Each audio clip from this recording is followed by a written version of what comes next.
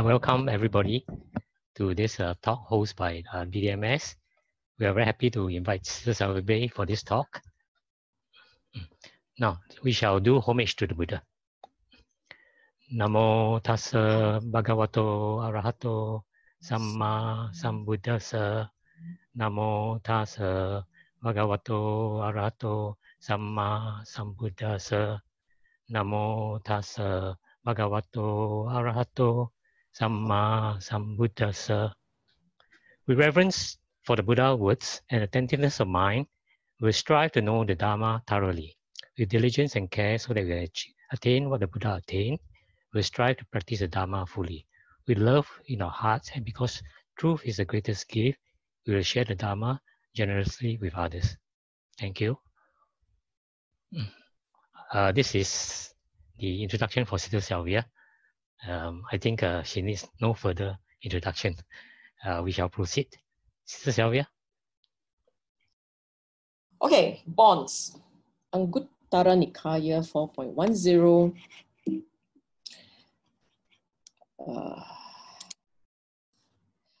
Tonight, I didn't go into my usual introduction into the topics and so on and so forth because it's a relatively short sutta.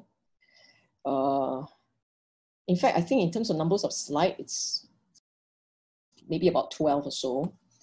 And while the length of the sutta is short relative to several others that I've given recently, but in terms of meaning, in terms of how it can affect one's practice, this sutta has tremendous depth, profound depth.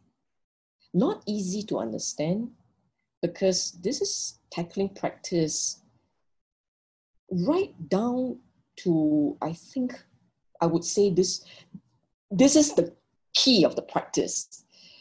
At a very high level of practice, when we are looking at when we are dealing with mindfulness and we're reflecting on the nature of the mind, how we are going to trim craving at that level, the practice is here, okay? So we shall begin the very first opening para in this sutta, Anguttara Nikaya. Anguttara Nikaya means a numerical collection. And this is from the Book of Four, meaning there are 4 items, and there are several types of 4 items that the Buddha cover, this being one of them, okay? So the Buddha sat with his monks, and he asked the monks, what for? There are these 4 bonds. What for? The bond of sensuality, karma yoga, the bond of existence, bhava yoga, the bonds of views, ditthi yoga, and the bond of ignorance, avidya yoga. I will be introducing the Pali word because the Pali words themselves have deep meanings, okay? Yoga means connection, tied together. And the very first one, bond of sensuality. Karma means sense pleasure, senses. It is the pleasure associated with the sense organs connecting you, the inner you, to the outer world. So, your eyes with forms, the ear with sound, nose, odors, tongue, flavors, and bodily sensation, tangible. And the Buddha said, someone does not understand as they really are, the bond of sensuality, as the bonds of sensuality really are, the origin and the passing away, gratification, danger, escape, okay, origin and passing away, gratification, danger, and escape in regard to sensual pleasures. When one does not understand these things as they really are, then all these problems will happen. I will elaborate later. This is called the bond of sensuality. Now, the translation is taken from Bhante Bhikkhu Bodhi. You see the word in blue. The black one is all the translation by Bhikkhu Bodhi. Sorry, these words are my input. This one here on ending, this is a word introduced by Ajahn Sujato. In some cases, you will find me introducing these blue words. I put them in because it's not wrong. It may help you. It may help for some of you. The blue words may carry a meaning that you can better identify with. Okay, so here you see origin, passing away, which is called ending, and then here you see danger. Ajahn Sujato's translation is drawback, the problem with having this. So what does this sentence mean? First and foremost, you have to understand that when we keep using the word to understand something as they really are, to understand things as they really are, this is what it means.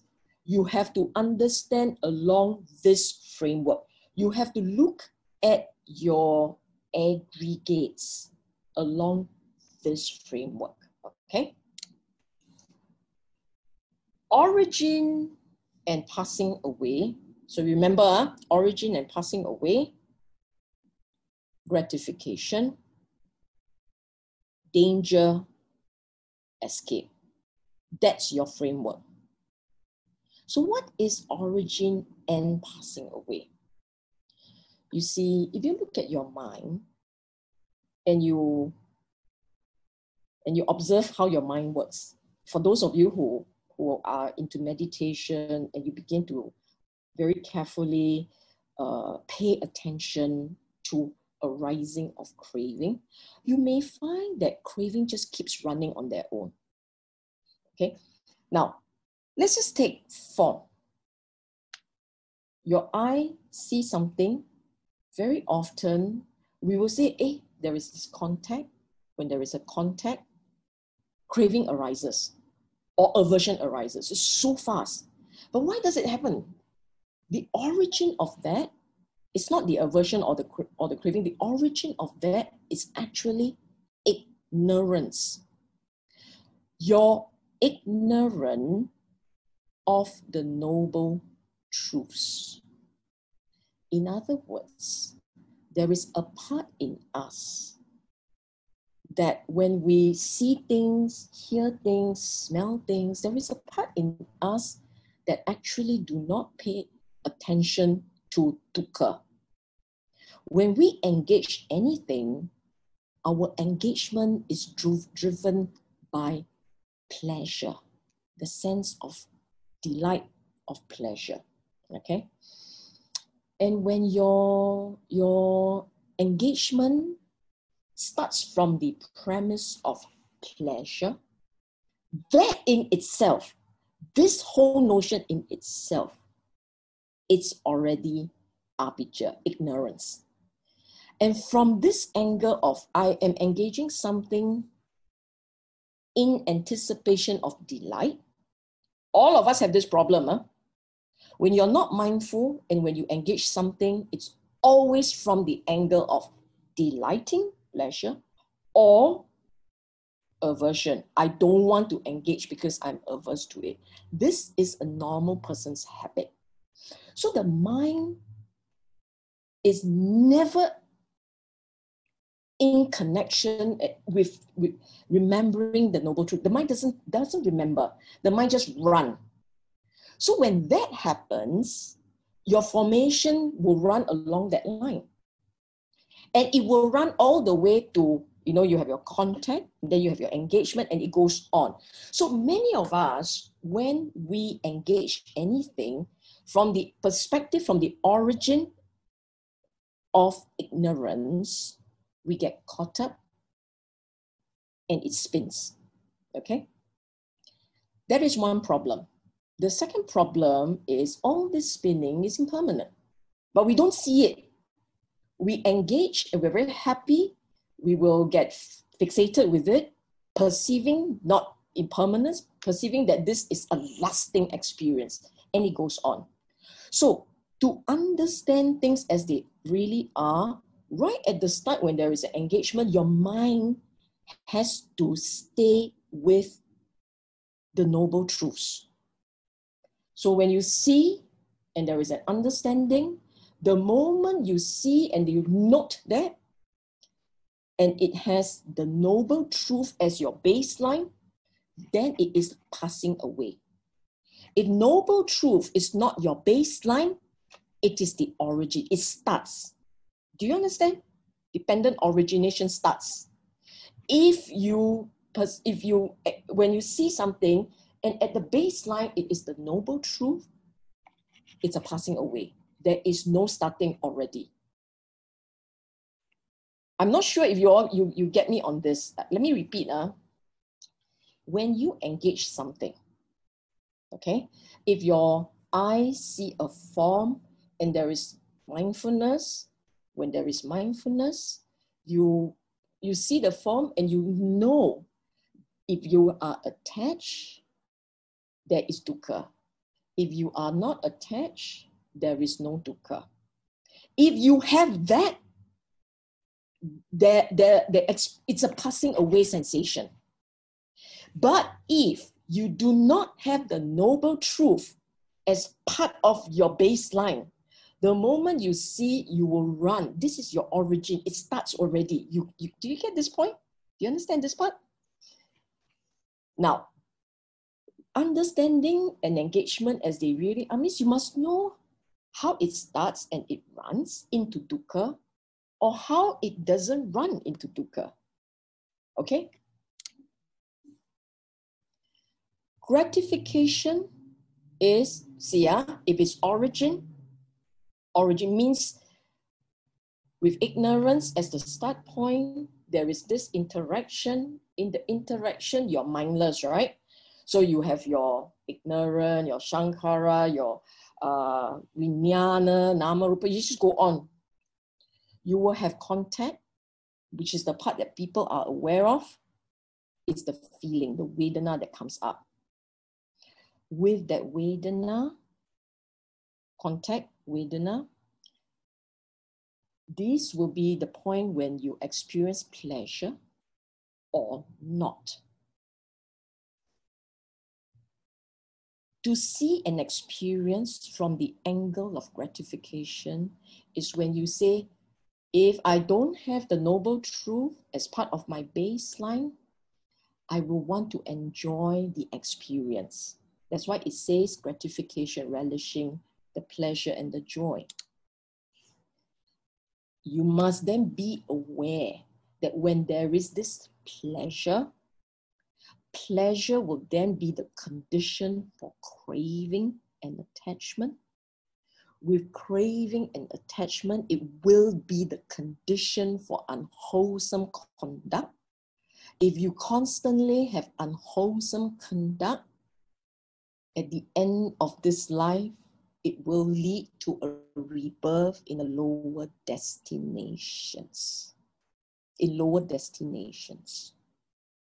The danger of mindlessly chasing after delight and pleasure is that you, the individual who is mindlessly enjoying and seeking pleasure, may be so caught up in enjoyment that he forget to restrain, to act with restraint, which will result in, therefore, saying the things just like that, or whacking out just like that, or just mindlessly enjoying at the causing pain and suffering and problems for others. He doesn't care because he is mindlessly pursuing the pleasure.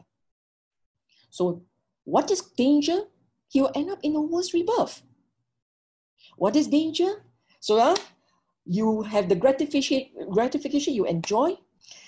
The problem with that is you're mindless in your pursuit. You may then resort to unwholesome behavior, speech, conduct, mind even, because you plan on how to enjoy. And this becomes a habit. And if this becomes a habit, the result is jialat already. Towards the end of life, very problematic. Okay? And what is the escape? The only, mind you, the only escape is removal, abandoning of desire, and last, that craving. As I've said, the actual understanding that framework is not difficult. The difficulty is, can you remember to do it in your daily life? Okay? I will repeat this because this framework actually appears for all of them except for the last one. For Karma Yoga, Bhava Yoga, Ditthi Yoga, this framework will appear. It's consistent.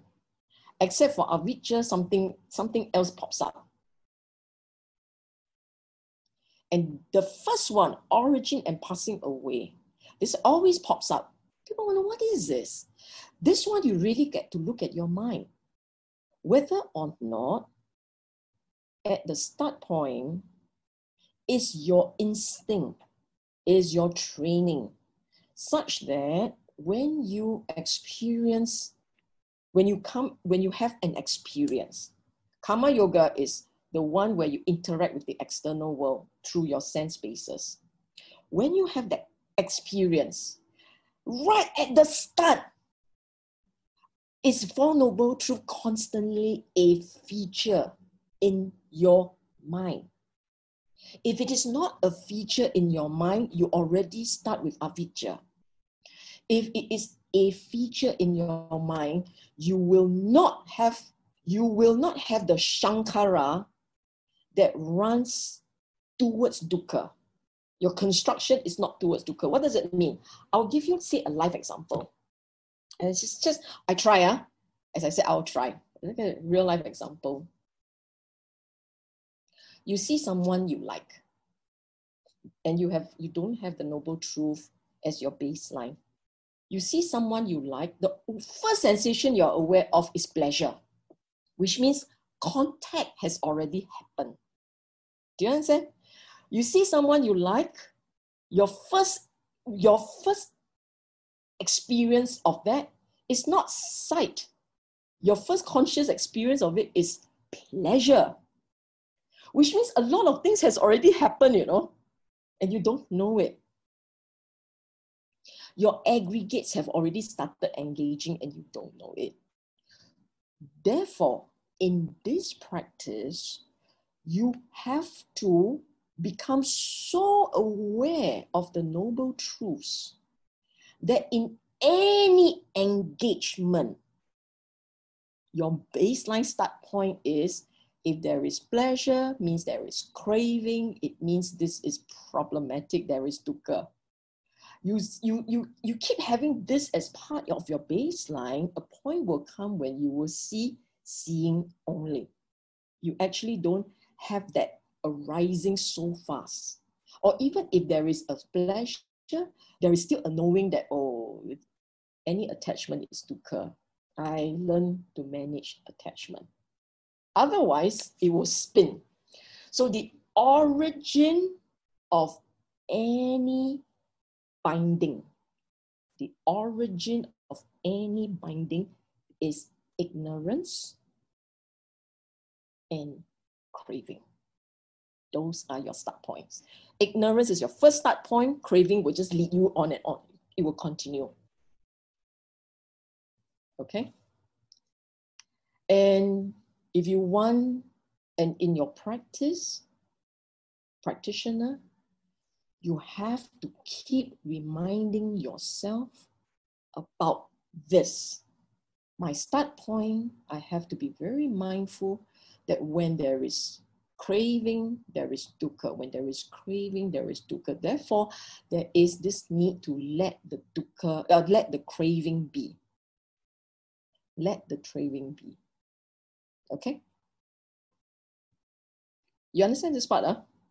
Because the second one, then it goes on. The Buddha said, when one does not understand these things as they really are, you look at how many adjectives and how many, I don't know what these are, words, thesaurus words almost, to describe attachment, but they are not really thesaurus.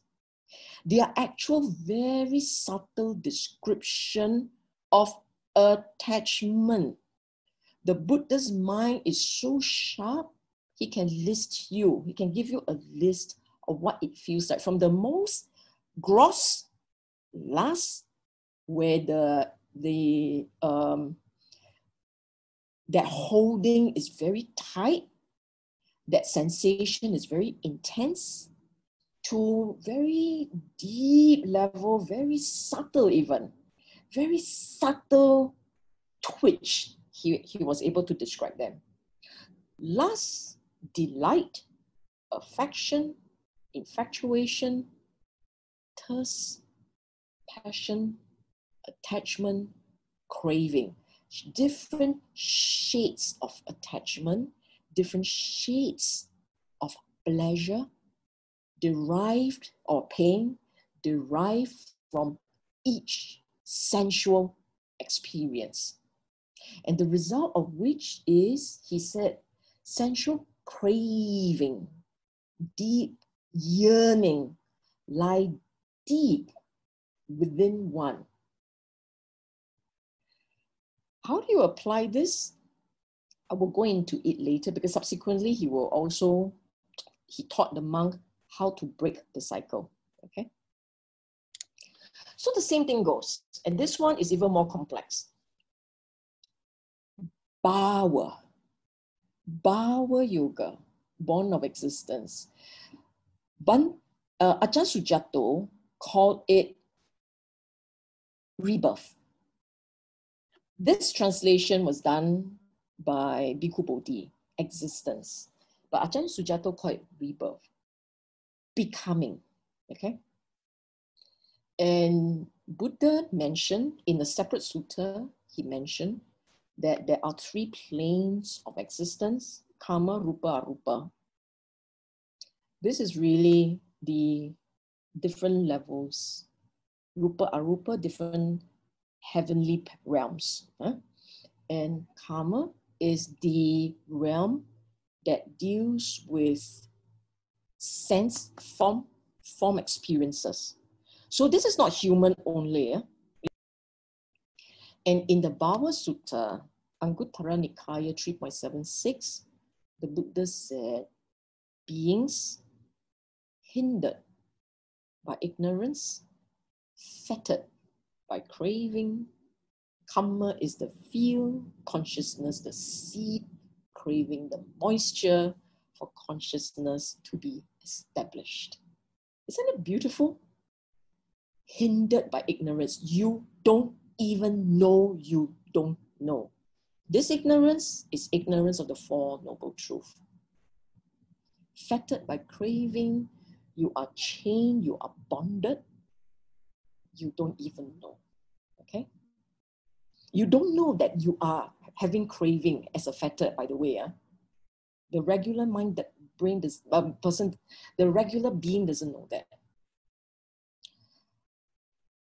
Karma is the field, is the expression of life. Consciousness, the seed, that's you. And how it sprout in the field of your life. And this craving, the moisture, it keeps the thing going, because the seed without moisture is finished. So it is your craving that keeps watering this plant and making it grow. So this time round, I specifically point out that in the origin and passing away, it's still ignorant. Huh? The origin is still ignorant, but specifically I pull out these two words, upadana, which is clinging, and bhava, which is becoming.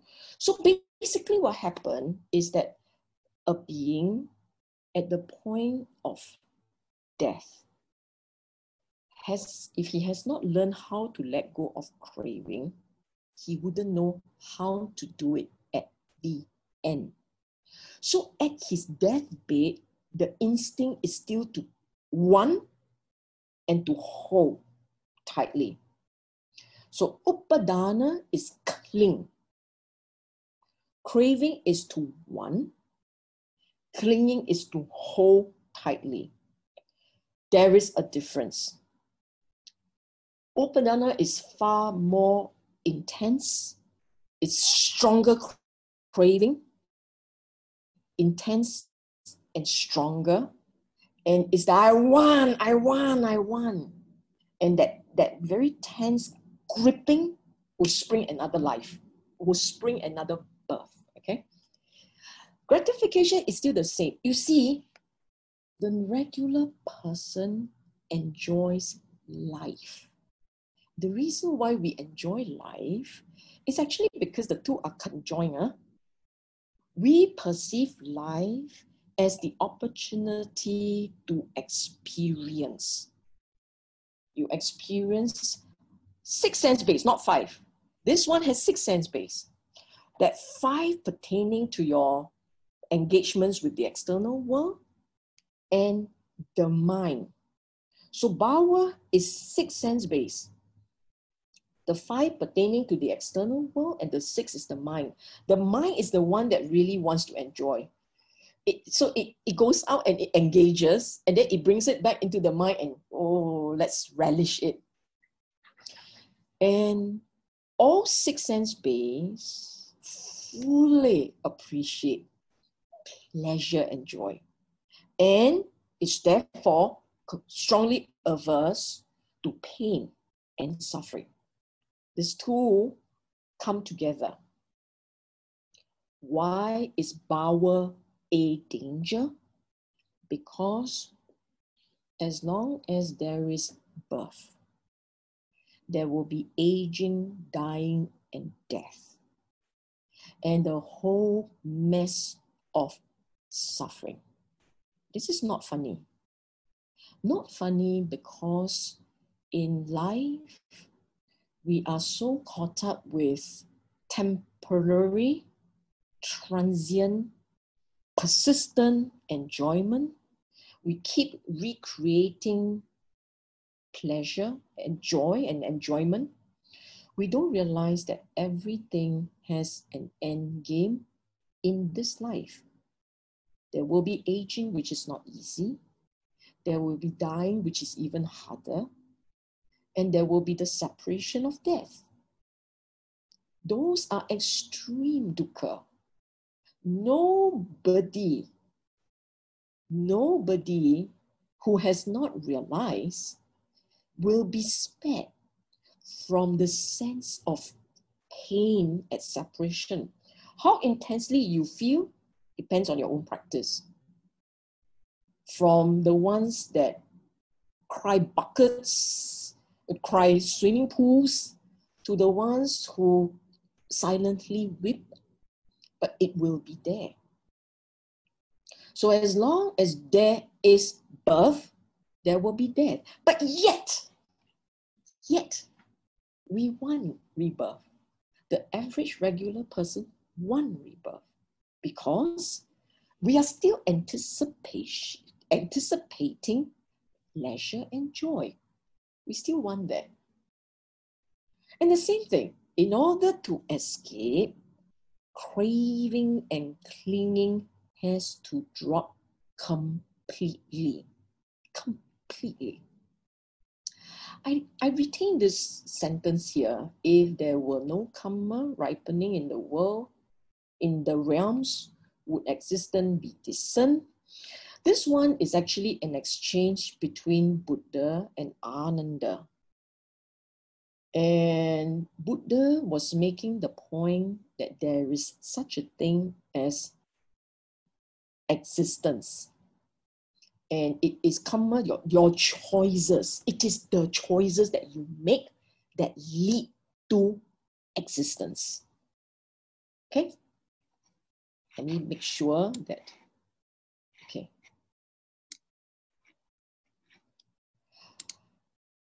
This one.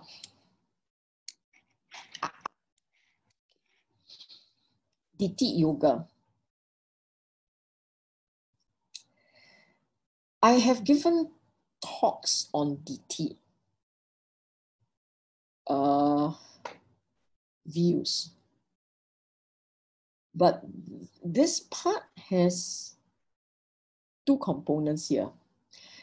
There is the self-identity view, the view where you perceive the world as true and established meaning.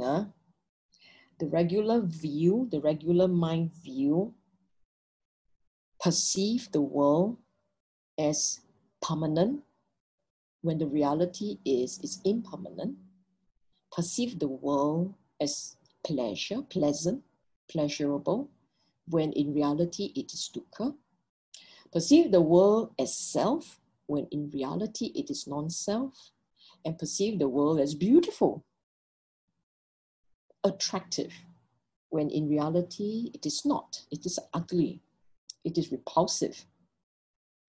So there is this issue, and then the second one has to do with perceiving all the aggregates, form, feeling, perception, volitional formation, consciousness, perceiving these aggregates as self, as possessing self, as in self and these guys. I have given very extensive talks on this, so I won't go into detail here, okay?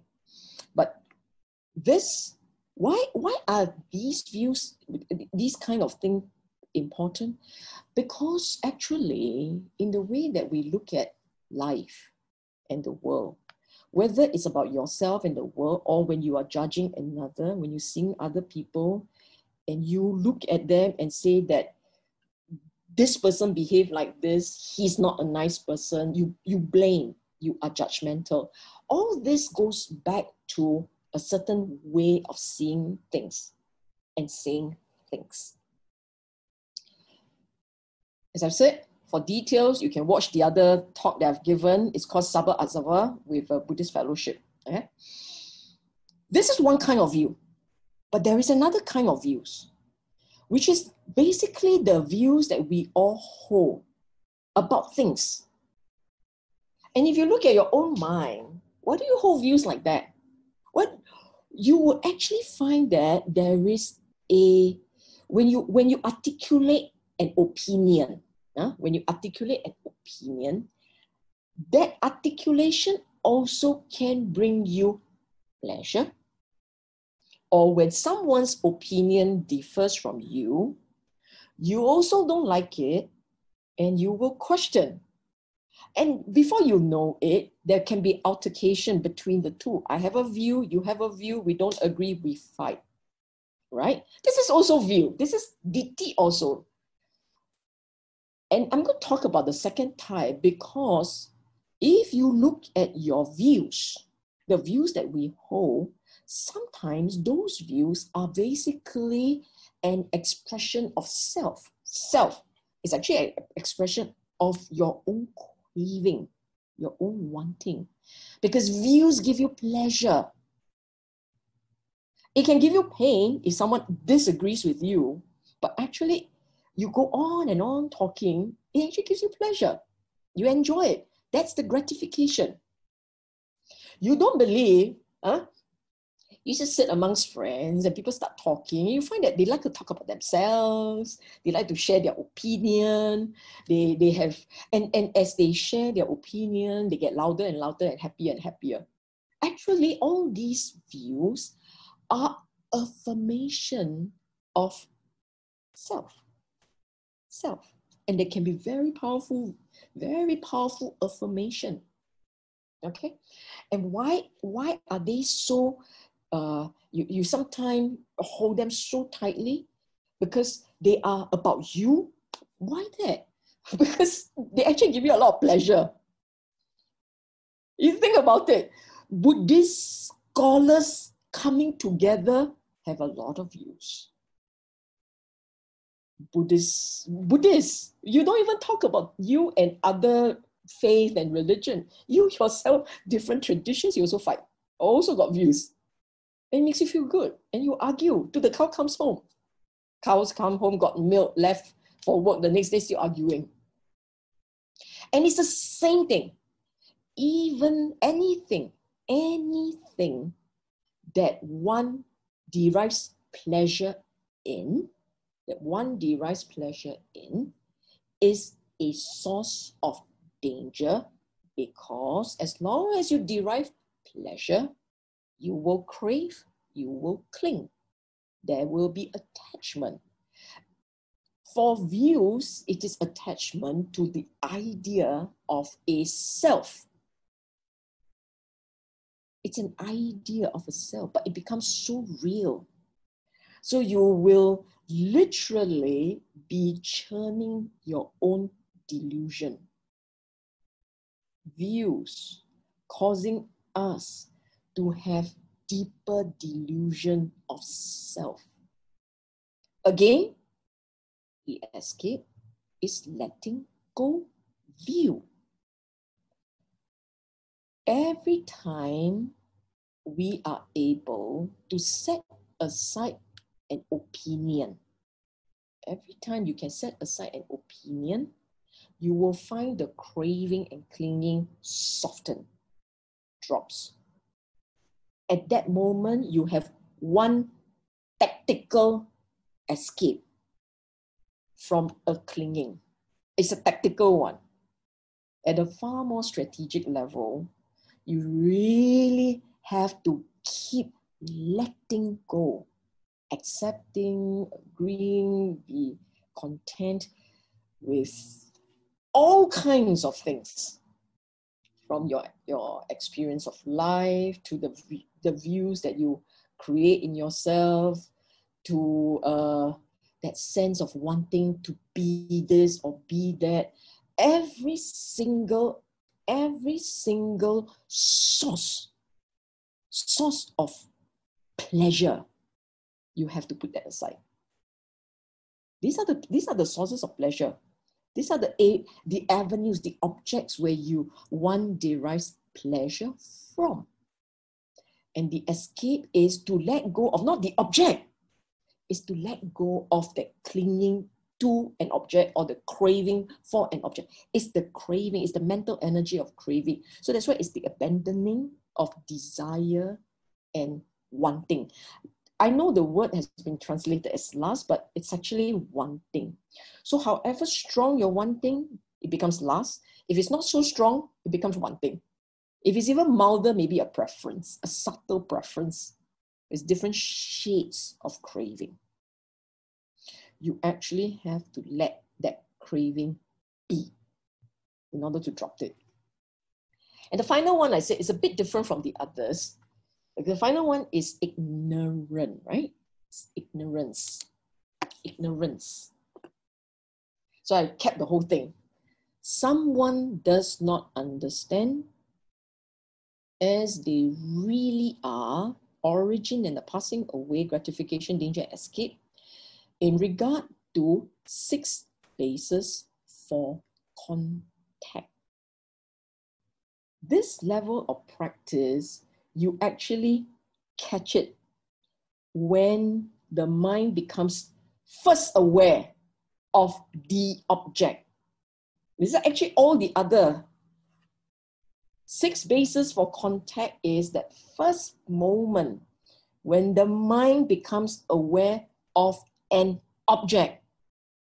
And that object can be karma, the object can be bhava, the object can be ditthi.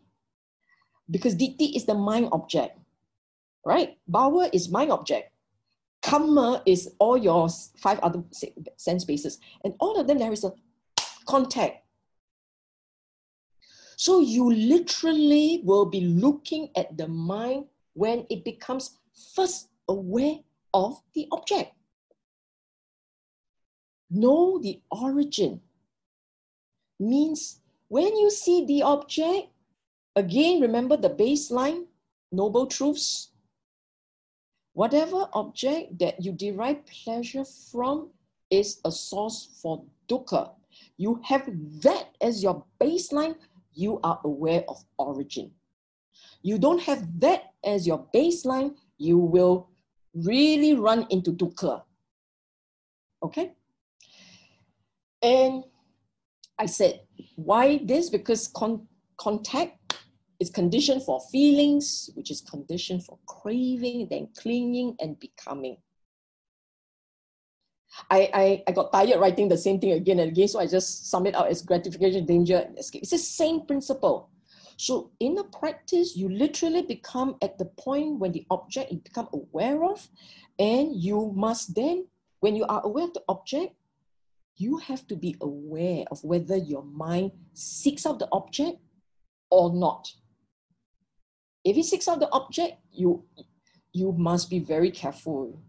It's either you're ignorant, so you do not know about the noble truth, or if you are a practitioner, which you are supposed to know about the noble truth, that's when you hold the line and says, it's okay, I don't have to crave for this. I am not craving for this. I'm just aware of how the mind can run and aware of how the mind can don't run, don't go towards the object. Okay? And why is this a born of ignorance? Because even when we think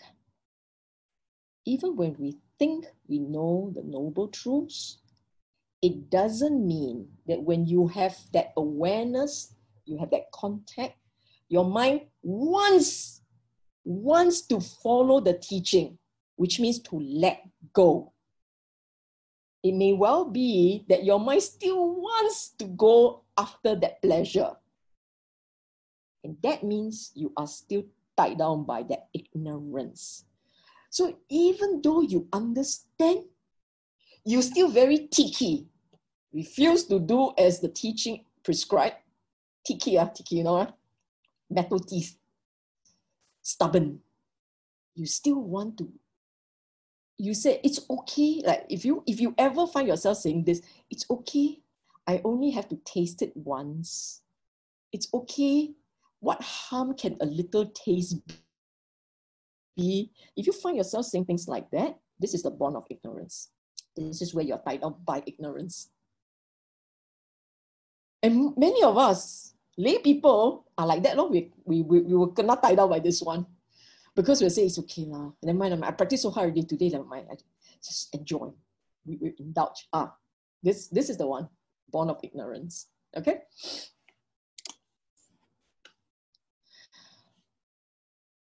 One is fettered. So this is the bonds.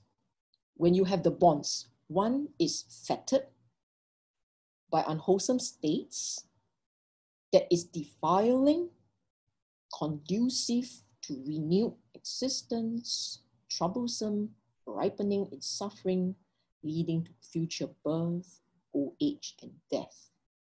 Therefore, one is said to be not secured from bondage. So, earlier on, he said, know the origin, the ending, passing away, gratification, danger, escape, they are all here. This is a summary. Okay? I told you earlier the danger, the gratification is when you go and enjoy it. The danger is when you get addicted, and then you may, in fact, you're likely to end up having unwholesome states, and the result of which is renewed existence, troublesome, ripening in suffering, etc., etc. And the escape is when you can drop that craving.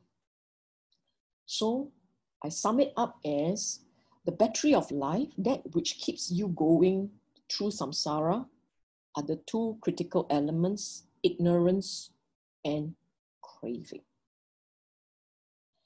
Ignorance of the noble truths insofar as it is not that you don't know, you know, but you don't realize how critically important it is to be very meticulous in how you apply as a baseline lens, applying the noble truth as a baseline lens. Every time you look at the world, every time there is an interaction, you must be very careful. Four noble truths. When there is craving, there is dukkha. When you do not have craving, dukkha ceases. You are aware of that. So you manage the preferencing, you manage the craving, you carefully manage so that you don't get caught up. But if your mind is caught up, it's not mindful of the noble truths, you can see how fast your mind will spin. Dependent origination. I know people will go, avidya pachaya sankhara, sankhara pachaya vijnana, vijnana pachaya nama rupa pachaya salayatana. Right? You go on like this. What are these? Aggregates. You don't know any better, forget it. They are all aggregates. The moment the mind lacks that awareness, what you will have is all your aggregates get trapped already. It is into grasping. If you have awareness of the noble truths and you very steadily hold the line on craving, all your aggregates are not being grasped. That's actually what it means. You do not grip onto your aggregates. Okay? And when you are not grasping onto, you're not gripping onto your aggregate, there is the contact, but there is no dukkha. There is a sensation. Yes, it is normal. This is normal human being. There is that sensation, there's the vedana, but there is no dukkha. It doesn't lead to dukkha. So, because of ignorance and craving, there will be an addiction to feeling. When there is an addiction to pleasure or aversion to pain, so addiction to feeling is addiction to pleasure, aversion to pain. These are the two extremes. When there is addiction to feeling, craving will be a given. You cannot help but experience craving. Because of craving as a condition, you will be in danger of committing or giving in to akusala, unwholesome mental states. For the regular mind, this is your samsara. This is how we get trapped. You samsara in one life, samsara between lives. We are trapped and we come again and again in dukkha. In dukkha. Because once you come again, it is a birth, there will be old age, ill health, dying, and death. There will be the people that you missed, you lose along the way. There will be people who will miss you, and you feel bad being the one that have to go first, make transition first. It's inevitable. And until we are able to soften and eventually let go of that craving, abandon and relinquish. You literally dropped it. Until that can happen, that battery will keep going. It is a self-charging battery. Okay? Then comes part 2. And I got lazy typing, so I had ditto. And it's the same thing. What is the severance of the bond of sexuality? And that's when you understand, as they really are, origin and passing away. Let me explain passing away a little bit more carefully. Origin, I told you, is that ignorant, which leads to dependent origination, that onward, okay? It will happen all the way to dukkha. Passing away actually is the reverse. When there is no ignorance, then there is no Shankara. The no ignorance is the condition for cessation of Shankara, which is the condition for the cessation of Vijnana, and it goes on, meaning things starts to stop. When you have that, for those who practice and go on retreat, for instance, this is a real life experience. You go for a retreat and then you become very aware of that mindfulness is so clear. So in that mindfulness, you find that you are constantly mindful of the noble truths. So when you have that state of mind, you're constantly aware that if there is craving, there is dukkha. When there is no craving, there's cessation of dukkha. When that is your mental state, then you find that you don't crave. So you don't experience dukkha. You can have your contact. You can have your vedana, vijnana. You can have everything. But there isn't dukkha. Why? Because you're very mindful of the noble truths. Severance of the bond of sensuality means right into your experience of the senses. Your interaction, what you see, what you hear, what you smell, taste, touch. In that experiences, you know, if you have any attachment, it's going to be painful, so you don't have it. You start to make do. You do not crave. Instead, you accept. You are content. You don't mind anything. After a while, you are equanimous with regards to the sense pleasure. When you have equanimity with regards to sense pleasure, you are severing the bond of sensuality. If you have equanimity, absolute equanimity with regards to the becoming, because if you have absolute equanimity to sense pleasure, you will have very strong equanimity towards becoming, existence. Now, this is sense pleasure. With regards to existence, there's still the mind, meaning some people, they don't have craving for the sensual world, but they love the meditation. They absolutely enjoy their jhanas. That is still holding on to, okay? That's holding on to the jhanas, holding on to meditation. So severance for existence, it goes into that level also. It doesn't even cling to pleasure or the joy of meditation. They don't hold that anymore. So neither pleasure and delight and attachment to sensual world, nor pleasure, delight, and attachment to the mental world. They will cut the existence. And of course, if you are very equanimous about views, thoughts arising, views arising, you're very equanimous, you don't hold on to anything, you don't mind anything, that one also, that's where you cut the bond to views, okay?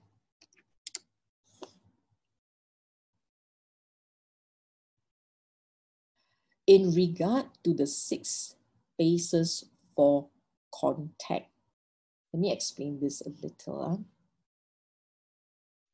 6 bases of contact literally means the world, okay? Because without contact, when there is no contact, there is no world. So that contact is when the world will begin, whether it's a physical world, a sensual world, or mental world, right? Mind-made object. So the practice here is to the level that the individual doesn't even land. He doesn't even hold on to contact, any of the 6 bases contact. And therefore his vidya is so clear. There is zero holding onto anything. Anything. The moment there is a contact, something has landed. The awareness will start.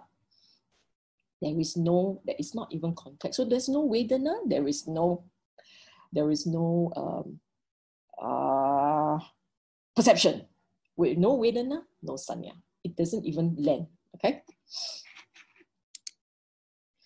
One is detached from bad, unwholesome states that are defiling, conducive to renewed existence, troublesome, ripening in suffering, leading to future birth, old age, and death. Therefore, one is said to be secured from bondage.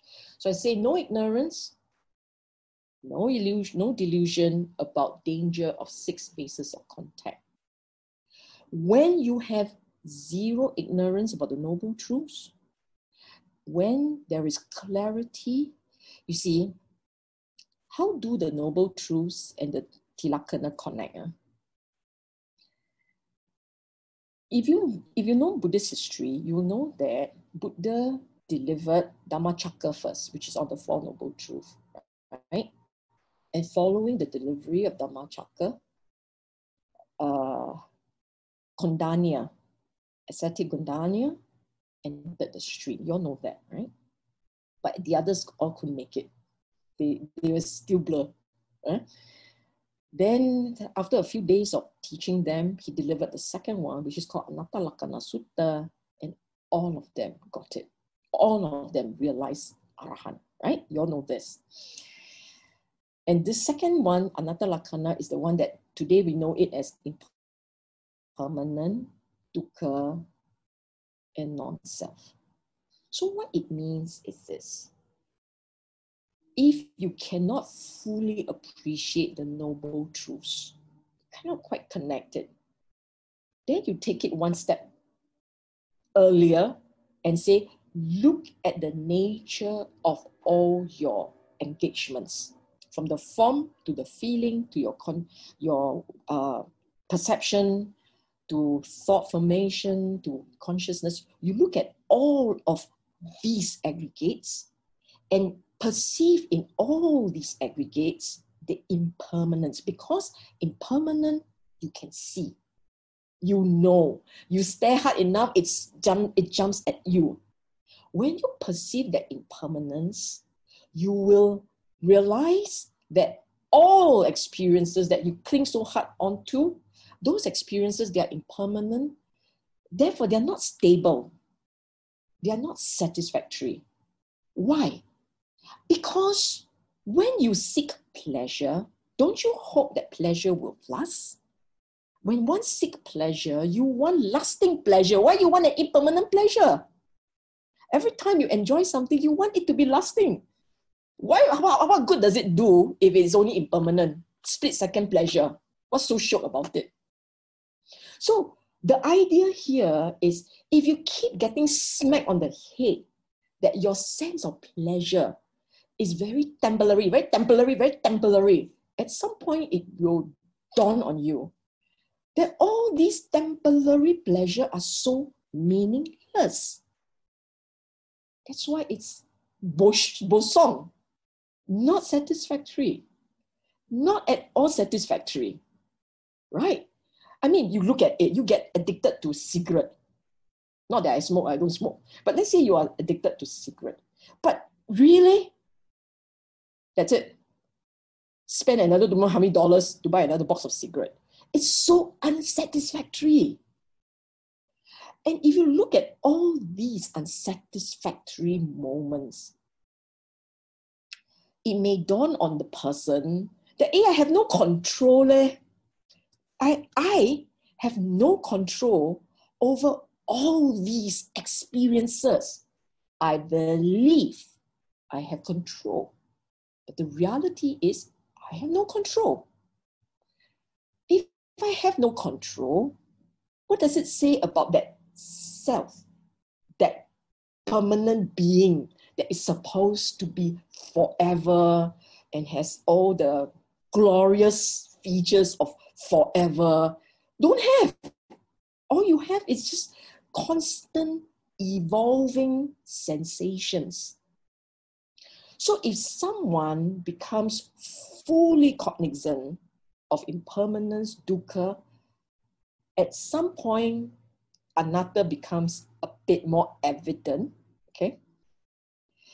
And that is when this individual begin to let go, begin to not have so much hang-ups. When he no longer has that degree of holding on and hanging ups, when he no longer has that is when he realized the noble truths. When you hold and you crave, it is dukkha. When you don't hold and you don't crave, that is cessation of dukkha.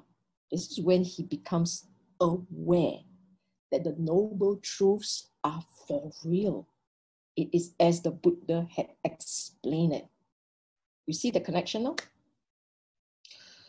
When you can have this degree of understanding, your ignorance drops, right? It starts to get diminished. You have no more delusion. Delusion is with regards to the anicca, dukkha, anatta. You have no more delusion. You now know that your 6 bases of contact are the source of your pleasure, and therefore your vedana, your pleasure, and therefore your craving and your clinging, they are problematic. You become aware of that. And you're constantly staring at these in the face, you will develop an equanimity towards feeling. It's the same again and again and again and again. You experience pleasure, then the end of it, pleasure, and the end of it. It is so disappointing. It's never satisfactory. It's never good enough. You must have that wisdom to see it. That is why this practice requires that there must be understanding. There must be vijja, knowledge. Because if you don't understand and you have no knowledge, you can be very tired, but you still do it. You can be then fed up that your feelings are so temporary, but you still want to do it. You still want it.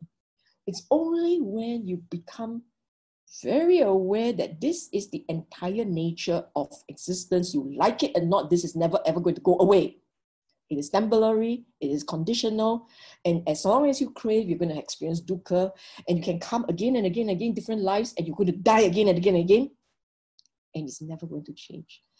It's when you become so clear as to the meaninglessness of coming again that you start to be able to not crave to come again. That is why you have understanding wisdom. Eventually, this will happen. Equanimity towards feeling, meaning whether there is enjoyment or not, you are not particular about that. It is not that you no longer enjoy. If you taste something pleasant, you still know in your mind this is pleasant. You taste something that is awful, and you still have the sensation that this is not pleasant. But what you don't have is aversion, ill will. You don't have that. It's just, oh yeah, this one is a bit funny. But that's it. There isn't the extreme. Okay? When you develop equanimity towards feeling, then, only then, it is possible for craving to drop. So that's why it's called cessation of craving. You can have cessation of craving, you are secure from bondage. You can have cessation of craving, you will be secured from bondage. Okay? This is, to me, the most beautiful part of this sutta.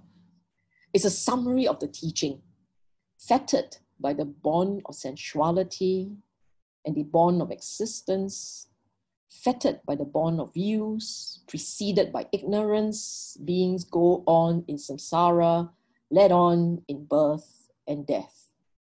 See? Preceded by ignorance, the origin of all the fetters. Okay? But having entirely understood sense pleasures, Noble truths, huh? No more ignorance, sense pleasures, the bond of existence, having uprooted bond of views and dissolved ignorance, they have severed all bonds, gone beyond bondage. So to be able to go beyond bondage, one has to have clarity, clear understanding, deep appreciation, no mistake, deep appreciation of the noble truths to the point that it becomes almost second nature. Actually, not almost, second nature. It's your baseline, the baseline lens, such that every time you look at any sense pleasure, look at becoming, every time there is a view that arises in you, you look at all these things, and in your mind, your instinct is, don't hold, let be. Because if you hold, this is dukkha. This habit has to become second nature. And then the craving will start to drop spontaneously. Okay? Okay. Sorry, not yet. Now we look at question. Many questions. Let me see. If a person could abandon desire and lust, how would he or she live his daily life? What would she do every day? If you can abandon desire and lust, you will live with the freest of mind, absolute lightness and liberation. You don't have to do anything. You are just happy like a lark every day, every moment. Because we experience dukkha because of craving. If there were no craving, there is no dukkha. If you have no craving, you have zero dukkha. Can you just imagine how light that mind is? There was this beautiful little story. I must have repeated this story like 20,000 times. But there is this beautiful, which I love very much. There is this cousin of the Buddha. He was a cousin of the Buddha, one of the Sakyans, his cousin, who joined the order. And this cousin took he once chaired the Sakyan tribal council. Okay? Sakyan, you must know that the Sakyan is a tribal council. The governing body of the Sakyan is a democracy. The heads of the various Sakyan families will come together, sit around this round table, and they debate. Yeah? That's what they do. And this cousin used to be one of them. And he ordained, joined the Buddha, and practiced. He practiced so well, he became an arahant. Cessation of desire and lust. Okay? He had no more of that. And then he started being very pleased, and he was merrily going, so blissful, so blissful. And then the other monks heard, and they went to complain to the Buddha. They said, this guy, your cousin is enjoying himself, they said to the Buddha. He is experiencing pleasure. He's enjoying himself. That practitioner. Buddha then said, okay, come, cousin, come. I forgot his name, so his cousin. Come, cousin. Can you please explain to them what was going on?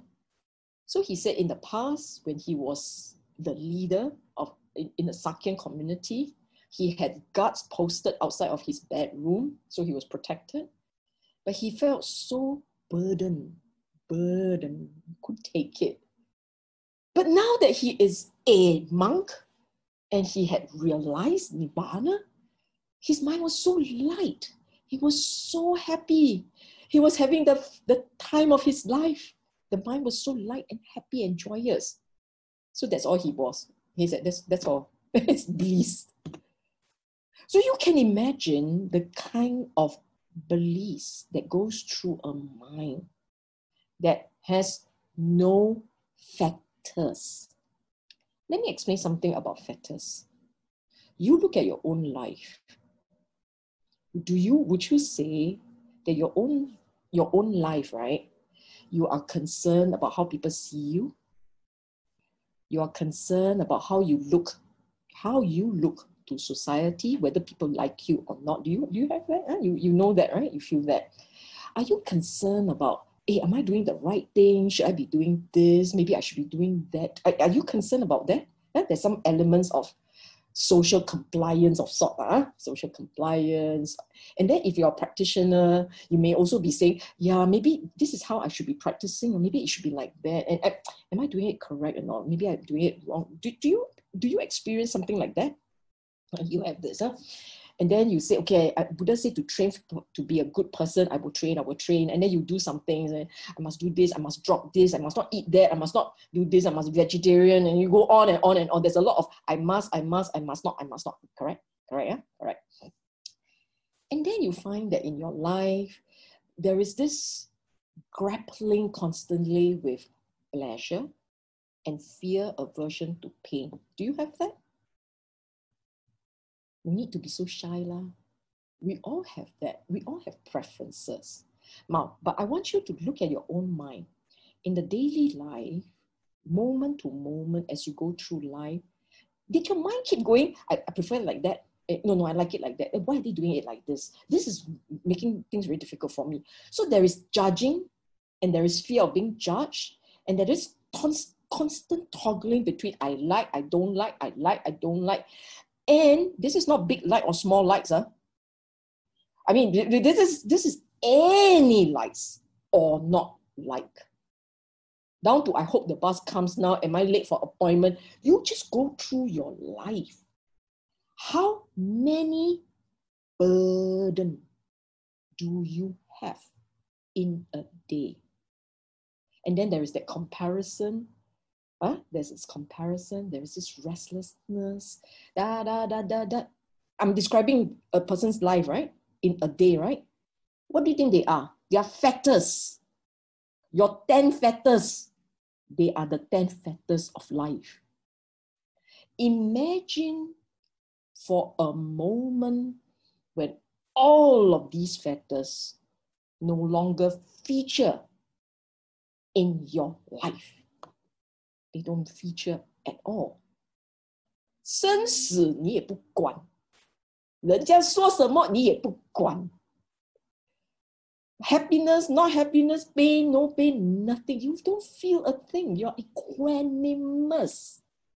Absolutely equanimous. Nice or not?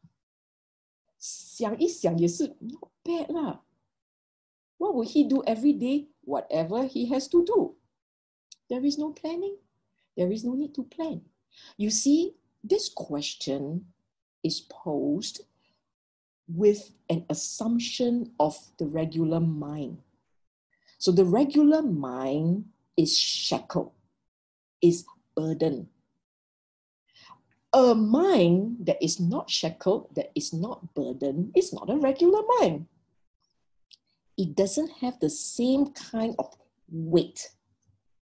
And therefore, it's like as a helium balloon on a good day. It's very light, okay? Origin, arising are different.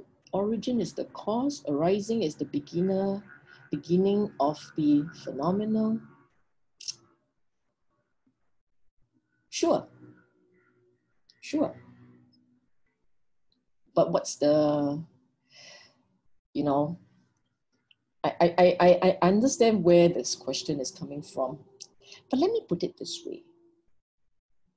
When you are staring at your mind and you are a bit fuzzy as to what's going on, whatever that you spot as the beginning, for you, that's the origin, right? That's the first point. Then let that be lah. Whatever is the description of the word, it is not important.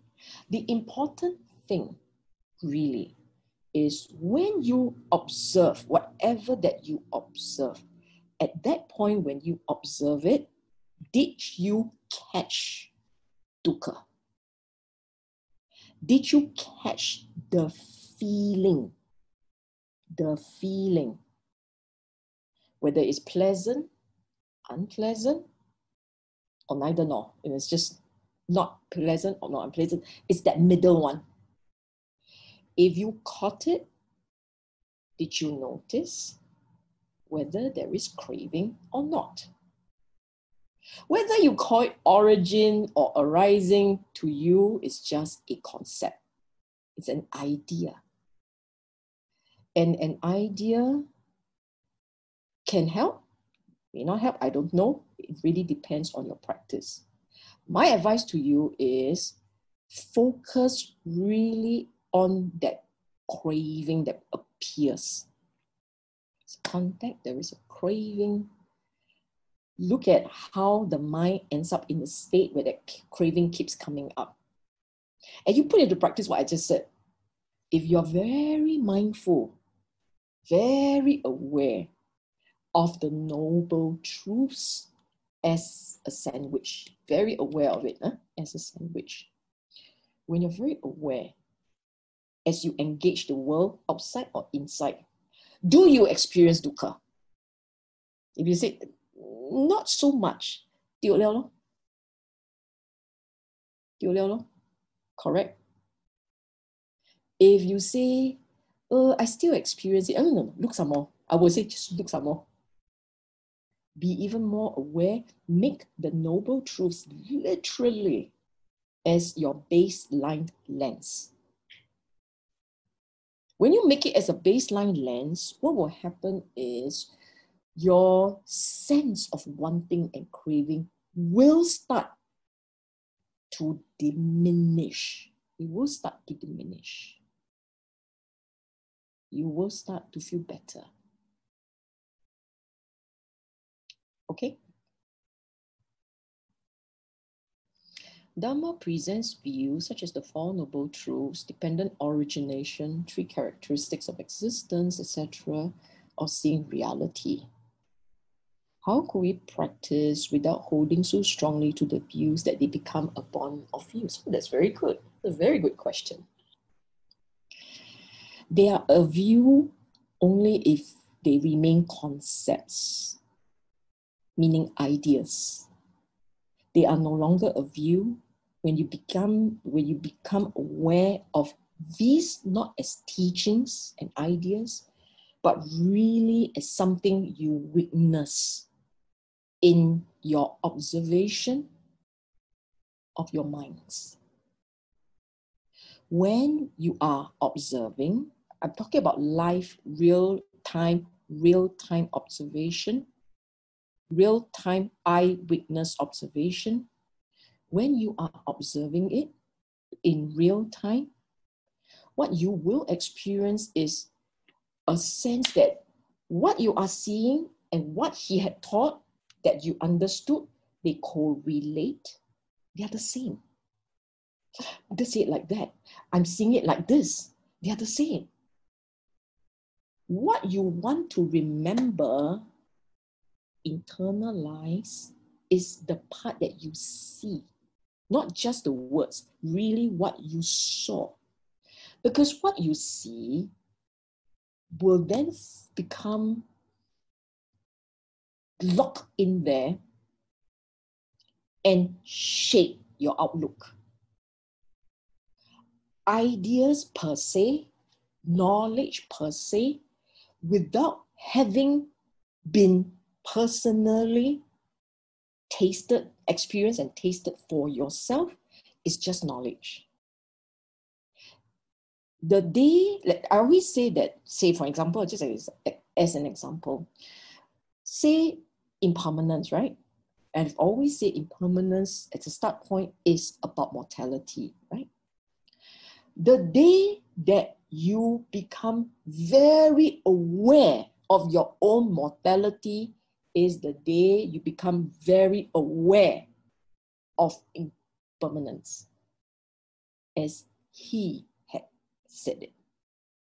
If your head remains in the sand, like the ostrich, in case you don't know the analogy, yeah? So rude. If your head remains in the sand with regards to mortality, and so in your mind you say, I will die. You know, I have not overcome that condition of dying and death, right? If you see something like that, it's just words. They are just thoughts. Until such time when you realize, whether because someone you love passed on, or you yourself have been told that you are terminally ill, or you see for yourself someone right before, in front of you, just collapse and die, that kind of an impact, and you correlate to the Dhamma, that's when you will remember. And that's not a view. It's no longer just a view or a thought. That's seared into your mind so deeply. It is now your lens. And that's what you want. That's what you must have. Because the idea here is not to stop at impermanence. The idea here is to get your lens to change to the point that letting go, accepting contentment becomes second nature. Okay? Contentment, accepting, letting go must become second nature. If they are not second nature, then there will still be the becoming. 生生世世, 来生来世, it will still be like that. Okay? It is easy to moderate craving when it comes to pleasurable things, then it is to moderate aversion to painful things, such as arrogant people. Does it mean we still have to face up to nasty people? But for you, it's easy to moderate craving. Some people find it very hard to moderate craving. When you find that there is still aversion, it actually means there is still preferences. It still means that there is craving. There's still craving. You may moderate craving in terms of the number of things. So let's say in the past, 1001 things can get you craving, can trigger that one thing, the pleasure, the sense of pleasure. Today is down to 3. From 1001 to 3. Beautiful. But you still got 3. The fact that you still have 3 means there is aversion. You have to have no craving. Not 3, 0. It must be 0. 0. Then there is no more aversion. Otherwise, if you say, yes, what actually it means is, I don't find myself craving a lot, but I still find myself having a rising of agitation and anger. And I'm saying that as long as there is an arising of agitation and anger, craving as a latent tendency is there. And the strength of that agitation will tell you the strength of your latent craving. You haven't come across something that you really like, so you think you are okay. But actually it is there, okay? It is like, there was this cute other story, which I've never talked about before, so you're hearing a story for the first time. There was this lady in the Buddha's time who was well known for her patience. Super kanti auntie.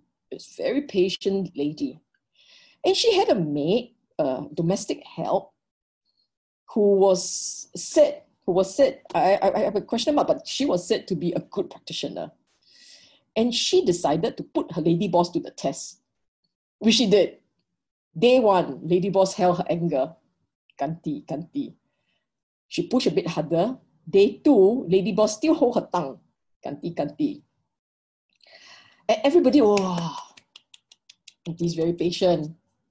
Day 3, day 4, I don't know how many days she tested, but one day, lady boss gave it to her, started smacking her. She basically just blew it. This is really a case where the guy just caved the straw that broke the camel's back, and she went after this domestic hell and whacked the lady. So the moral of the story is, you don't know until something really matters. Then we know. Okay? So that's just a cute little story. Doesn't mean we still have to face up to nasty people. You know, the more there is acceptance as a mental condition, the more the mind has learned not to be partial towards preferences and learn moderation in the absolute term. It is accepting. There's just really that becomes second nature. The more that happens, the more likely that you become equanimous towards behavior. Meaning to say, the kind of behavior that will trigger agitation in you will reduce. The intensity, meaning your threshold starts to climb. Climb, right? You get more and more tolerant. You're more and more able to accept whatever nonsense, right? What it means is you become less judgmental. You will become less judgmental. You will become more accepting with all kinds of behavior. So you will not be saying nasty people. You may be just saying, oh, wow, strange. Yeah? The words that you use, right, the adjective that you use become more and more generic and less specific. The more specific your adjective, the more layers of differentiation and discrimination, the more layers that you have, the more your mind is nitpicking. The more accepting you are of people's behavior, the more generic you'll find yourself to be, and the less judgmental your description. So you ask me whether, how do you know whether you are improving or you are regressing? You look at your colorful vocabulary. The more colorful, the less likely you are progressing. The more bland, it doesn't mean that you're losing words. It merely means that you are okay. You're more and more okay with things around you. Okay? You bear this in mind. Huh? If you don't believe me, today you sit down and you write all the adjectives that you have. And 1 year from now, after tremendous effort and practice, you're going to see how many you remember. Then you have empirical evidence really. Okay. Don't take me seriously all the time. Huh? Are we supposed to live like robots, not reacting to feelings? Does one become rudderless without views? I love these questions. You see how you judge. People without feelings are robots. You're already judged, right? That's because in our mind, we have certain assumptions. Humans have range of feelings, range of emotions, and the reacting to the world in the various ways, the various discriminated ways, is a reflection of humanity, your humanness. That is true. But we are lifting towards noble being, right? We're rising above humanity. In our practice, we are not interested in being human. Been that, done that. We are interested in being nobler, more noble, less emotional, more equanimous. You cannot say equanimity is feelingless. Equanimity in its purest sense is about the most beautiful of sensations. You say, hey, equanimity doesn't sound fun. No. The purest of equanimity, the Brahma Vihara of equanimity, has no attachment, has no discrimination, is Brahma Vihara. It's all embracing. So equanimity as a mental state is total acceptance. Total acceptance. No discrimination. A mind that totally accepts whatever, meaning he's absolutely content, a mind that accepts whatever is a very joyous mind. Very light, very joyous. So you are not robot, but you're neither human nor robot. You are Brahma, the higher heavenly being. In that world, your experience is metta, karuna, mudita, and now upekkha.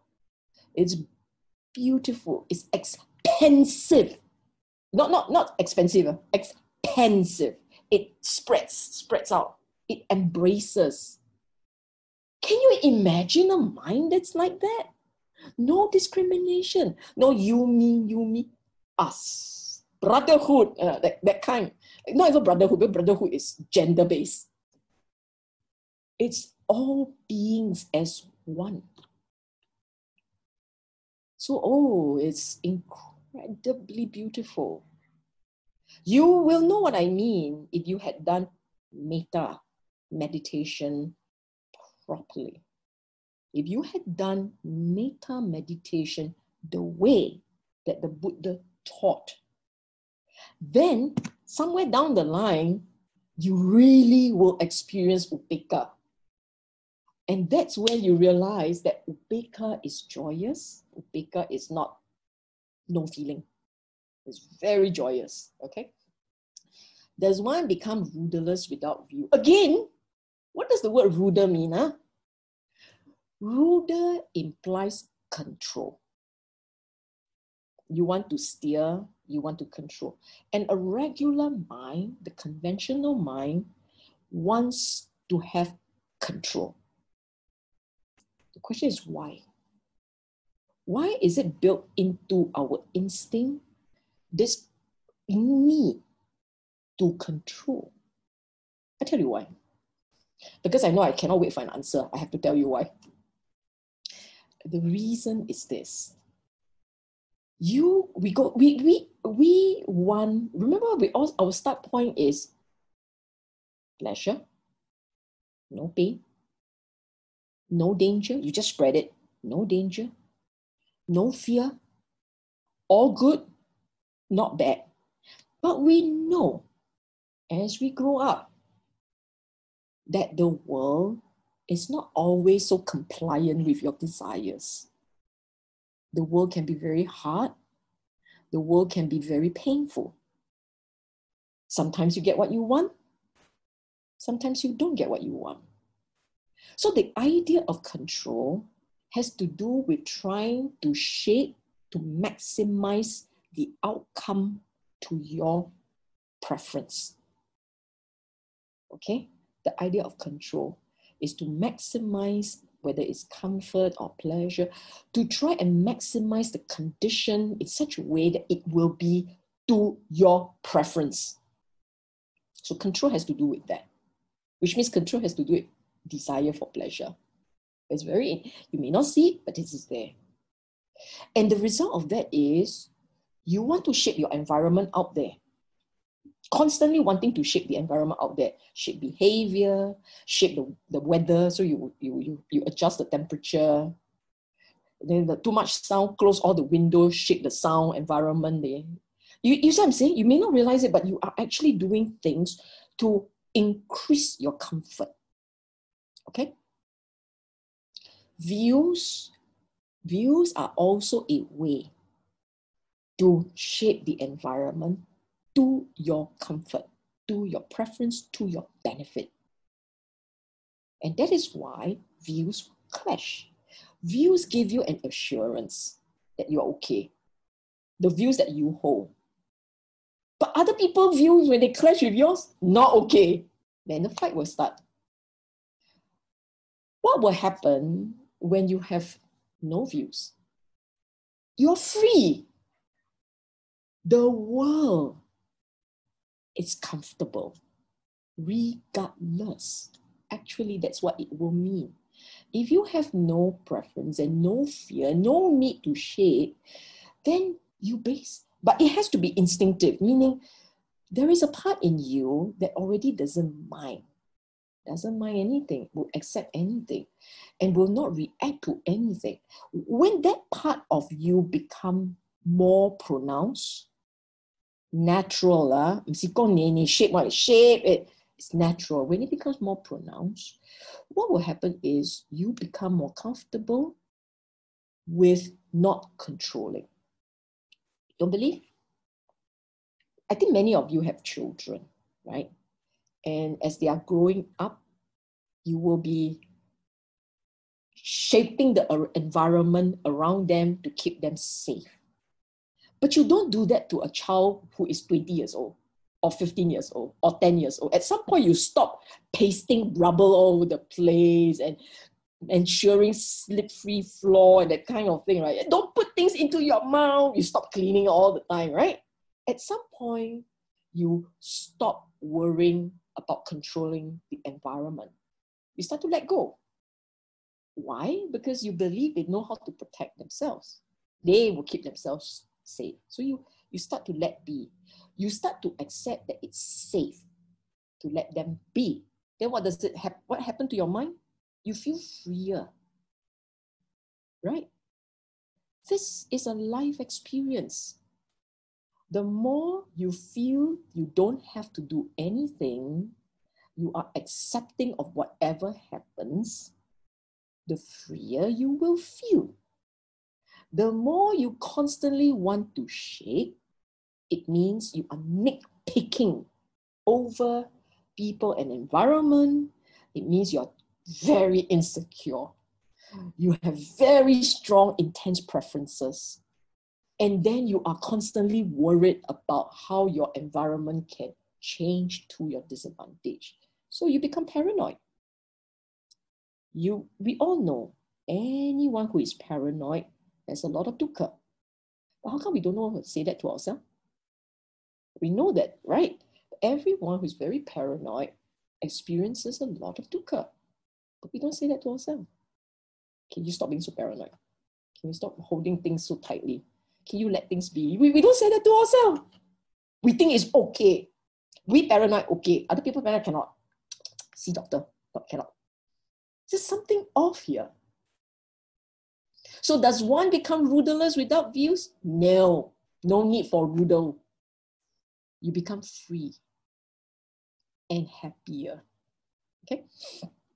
Why does the bond of sensuality...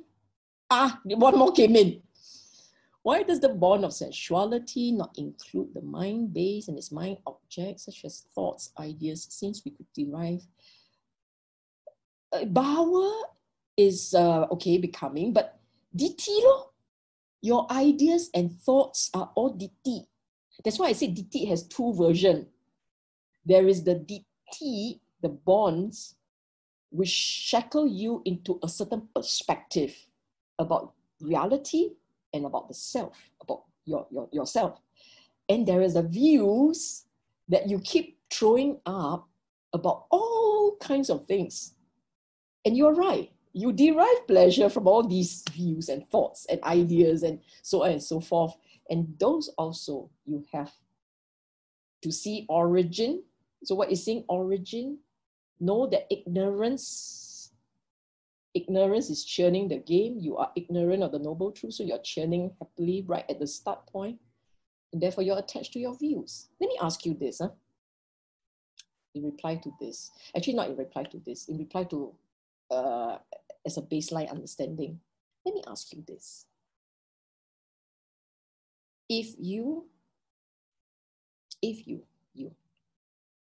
become very aware of non-self, you accept non-self, you see it all, you see all the aggregates, whether it's contact and vedana, feeling, sensation, perception, and you have very little thinking, and you see the form, and you become very aware that the form is just elements, and it doesn't last. You see all these as processes, okay?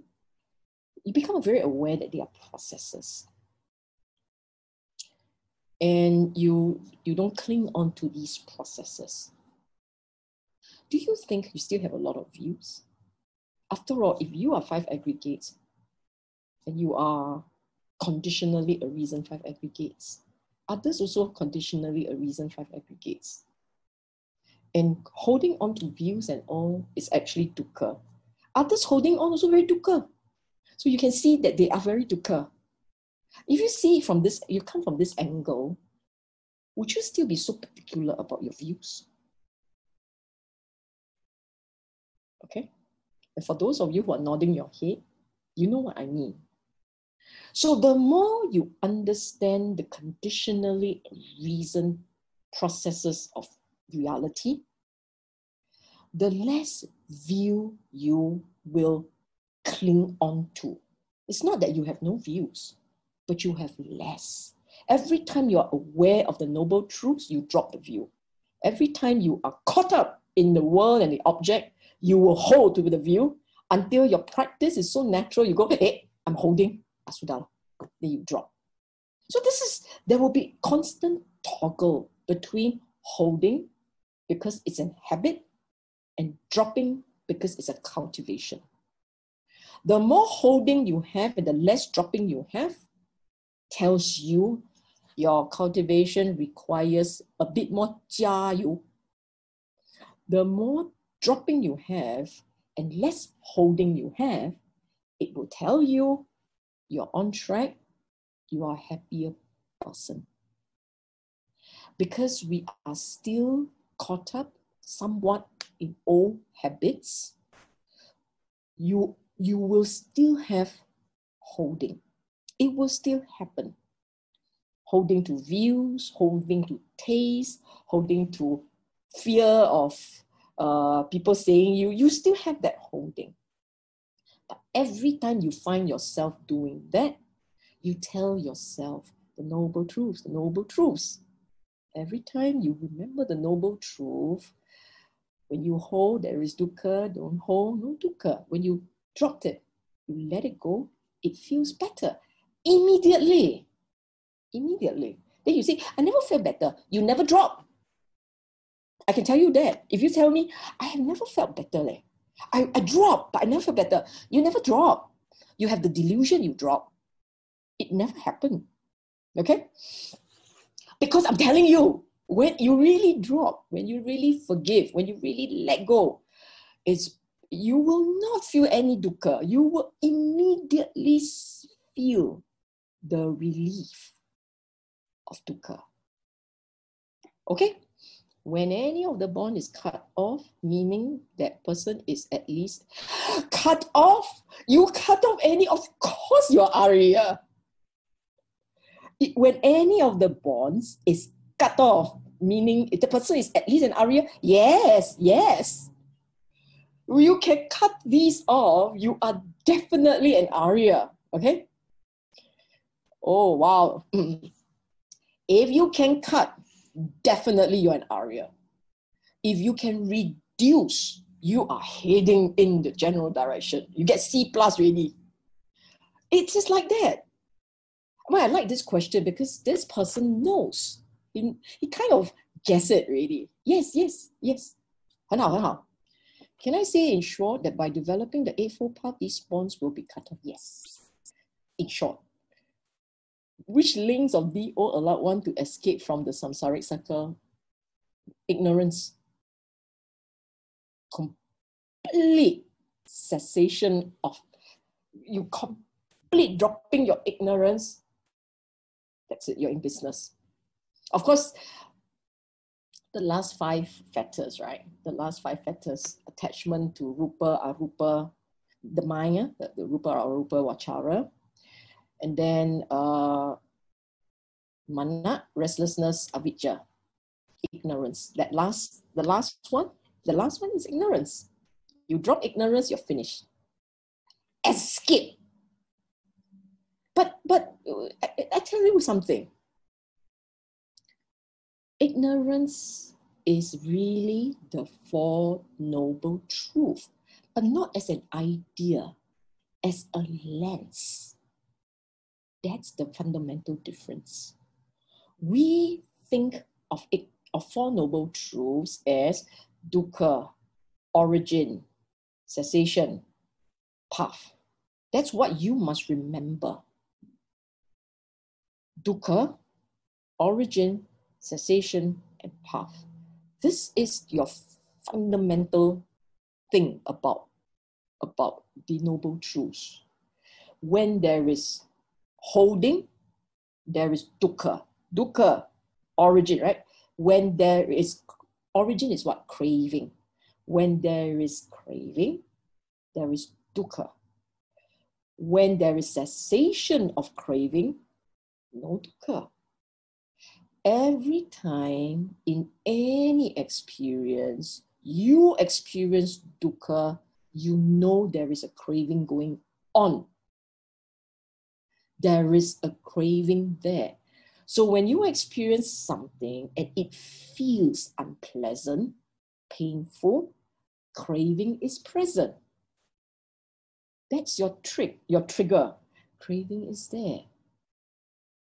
Then you say, I don't want to be nasty. I don't want to be nasty. That is sila. You are bringing in your sila, your morality, your restraint to hold. And then that is when you must turn the unpleasant into pleasant. So we say dana, right? It's always this dana, sila, bhavana. Every time you experience dukkha, you must immediately say there is craving. What must you do? Dana.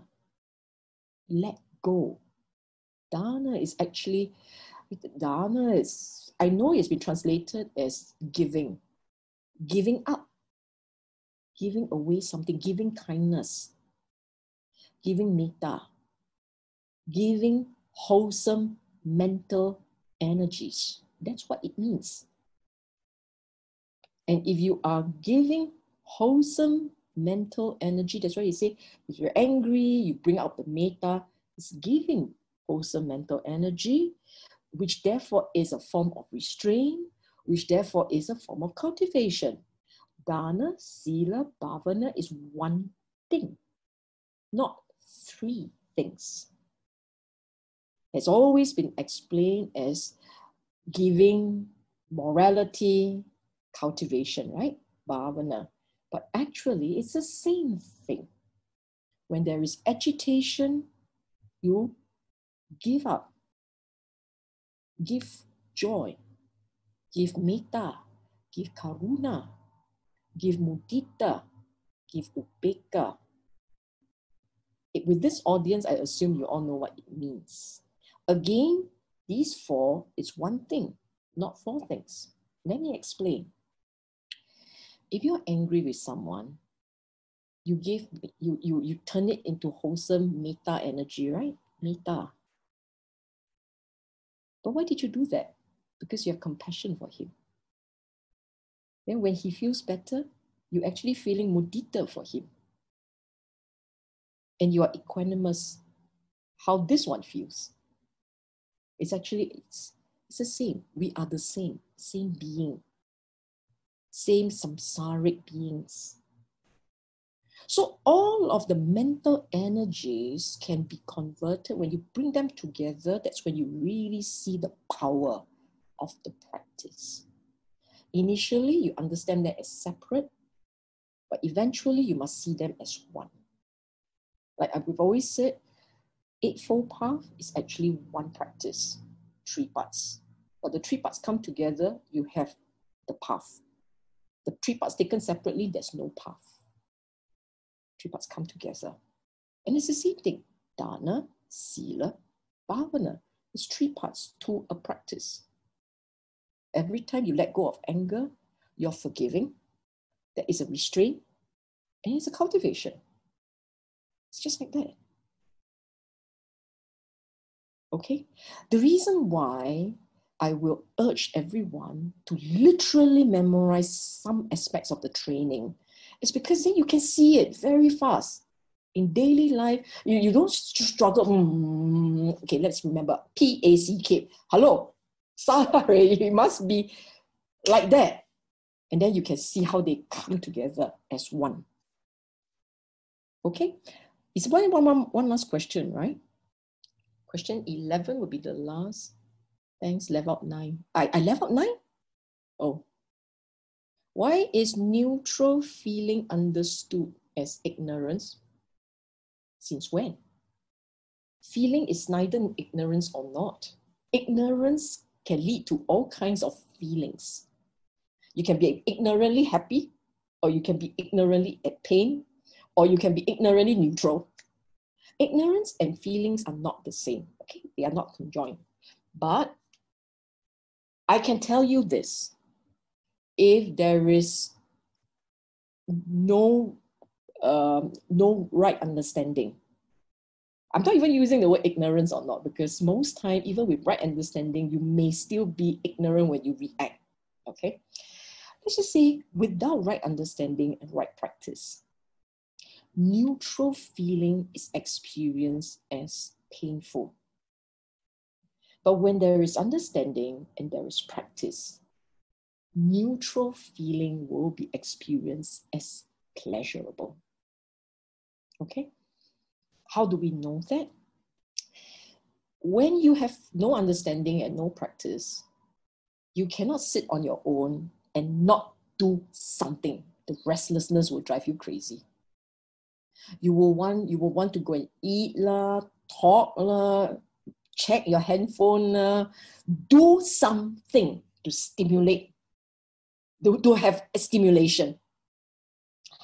But if you have practice and understanding, you will find sitting out there, for those of you who have gone for retreats, right? And after many days of practice, you can actually sit very quietly, do nothing, and feel very at peace. Quite nice, eh? Just watching breathing also shook. Don't know why. Last time never think of breathing as shook. But now I sit down here, just there, rising, falling, rising, falling. Wow, so nice. Understanding and practice will make anything nice. Neutral feeling also very nice.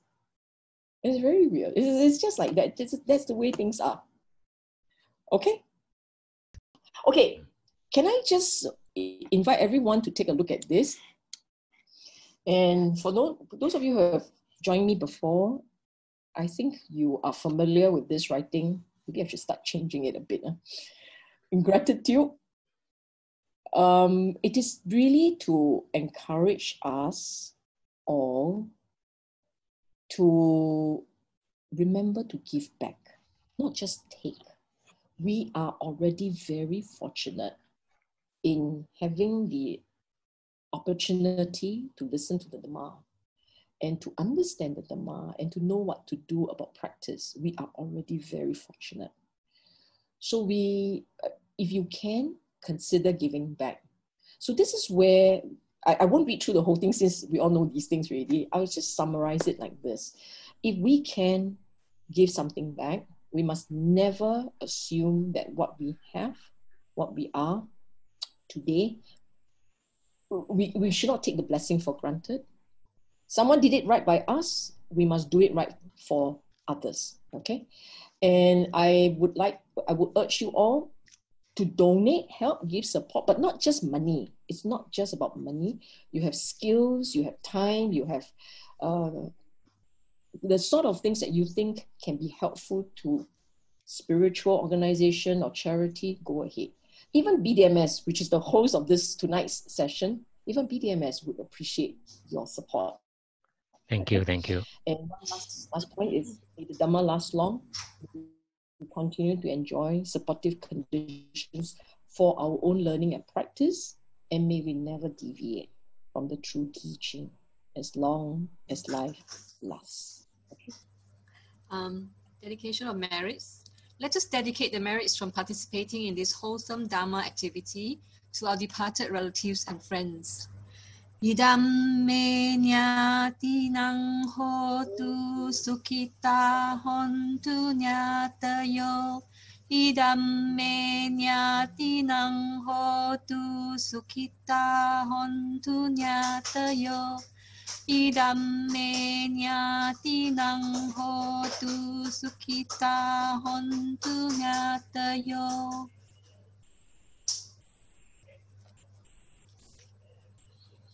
Mano pumbang mano kamma dhamma mano seta mano maya manasa che padutena abasati wa karoti wa tato nang dukkang maang veti Chakang wa wahato padang mano pumpang gamma dhamma mano seta mano maya manasa che pasanena basati wa karoti wa Tato nang sukhang mang veti ichaya wa anapayini. Tato nang sukhang mang veti ichaya wa anapayini.